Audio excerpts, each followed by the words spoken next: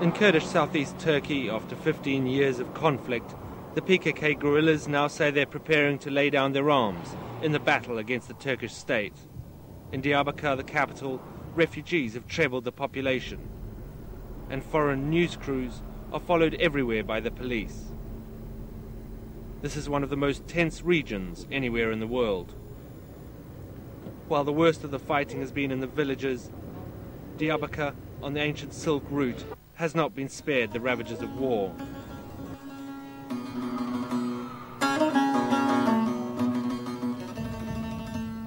The conflict between the Kurdistan People's Workers' Party, the PKK, and the state has been bad for business here, and hardly anyone invests. Thousands have no regular income, and tourists have not been here for a long time either.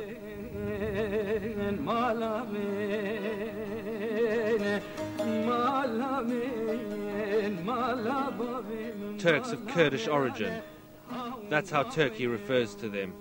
Their Kurdish culture and heritage has been suppressed by the Turkish government, and that's why they've been at war with the Turkish army since 1984.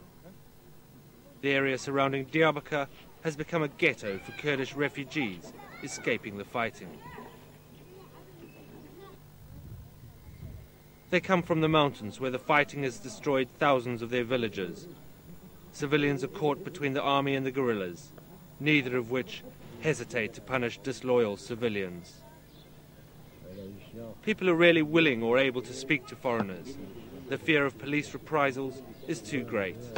Only the elderly feel secure enough to speak out.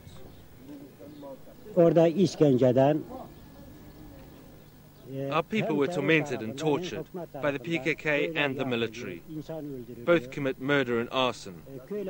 That's why the farmers leave the land. Our villages no longer exist.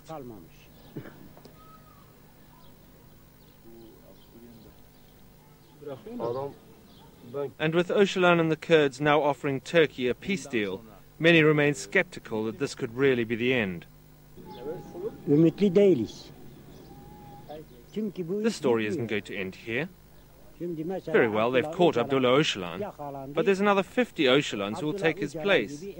It's not an issue which depends solely on that one person.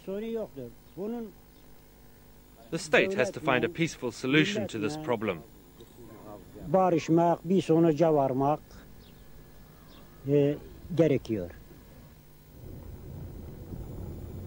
The journey to the deserted villages is dangerous, as both sides have mined all access routes.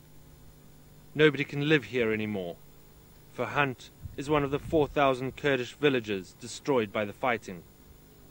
The army suspected PKK sympathizers of being here and used helicopters to destroy the village.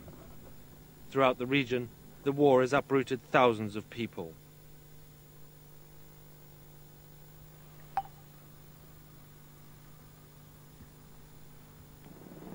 The imminent withdrawal of PKK troops from Turkey has come after severe losses on both sides.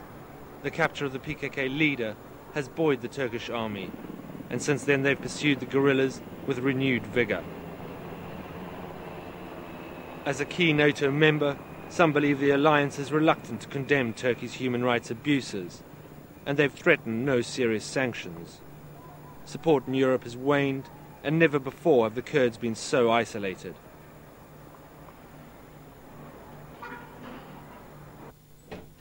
The extremist Party of National Movement has relations with the Turkish government.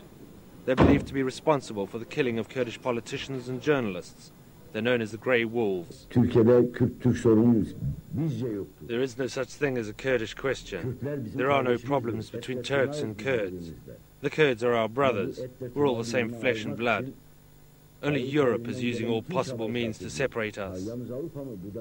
Although in our country, the separatists have their own henchmen and degenerate elements as well. The separatists he's referring to are recently elected Kurdish mayors, who he claims are also members of the PKK.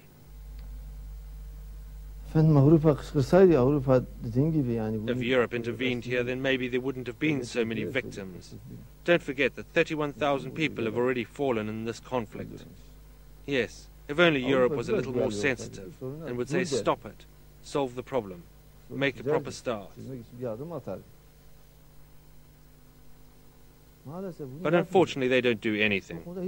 And in doing that, they make everything worse.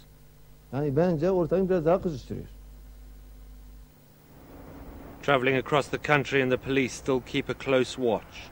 100 kilometers east of the capital is Hassan Cave.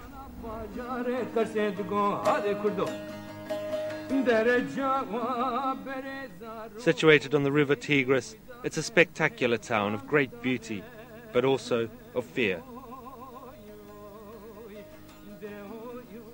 For generations, people have lived here in caves carved from the rocks. The presence of the police keeps most people away and prevents anyone from speaking in front of the camera. The region is also strategically important to Turkey for another reason. Although the water of the Tigris is essential to Iraq and Syria, Turkey claims the river for itself. The water here provides a fertile land for agriculture, and now Turkey is planning to flood much of the region with a vast new dam, forcing the Kurds out and putting pressure on Iraq and Syria, who will see their flow of water severely restricted. It'll be a potentially explosive situation into the next century. In the town of Mardin, there's a military prison.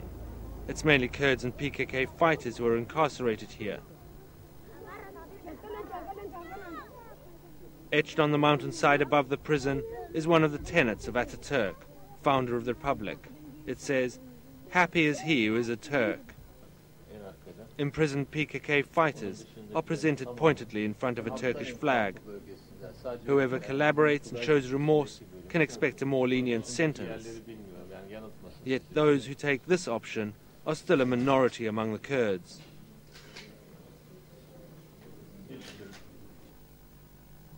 Mardin is also a NATO base and serves as a listening post into Syria and Iraq.